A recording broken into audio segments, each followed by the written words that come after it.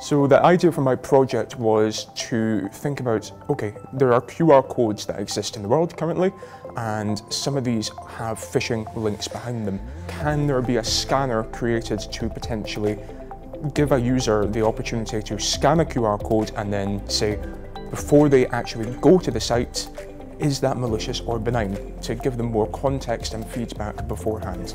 Malicious QR codes are quite a large issue today.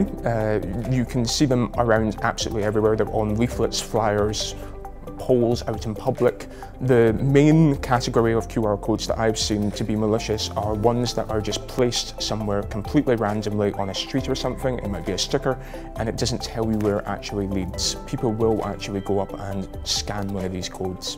Most of the time it will lead to something called a phishing website. Now, phishing websites they look very much legitimate. It might look like a Google login form, but in fact it's trying to steal your username and password to put into a malicious database to access your account. My application describes this by essentially immediately telling the user if the website behind the QR code is safe or not to go to. It will detect if it's phishing or not.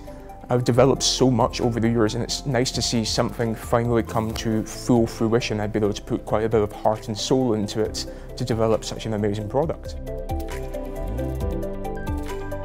I would definitely recommend people get into ethical hacking. It provides such a good grounding point for you. Learn all the different areas of ethical hacking, and then you can put all your resources essentially into one basket, into what you actually really want to do, what your favourite task is within that course.